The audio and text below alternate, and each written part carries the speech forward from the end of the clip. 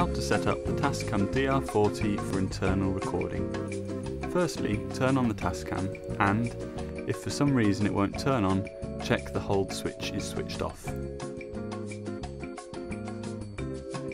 Then switch the button on the left to mic. Firstly, you will need to format the card. Click Menu, Others, System, Format. After format is complete, click Home. Now press record mode and set record mode to desired setting, then the source to internal mic. Click Menu and select the desired record settings.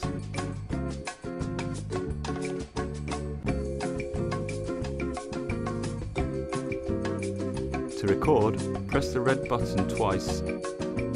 You can then adjust how loud the volume recording is by adjusting the input level on the side.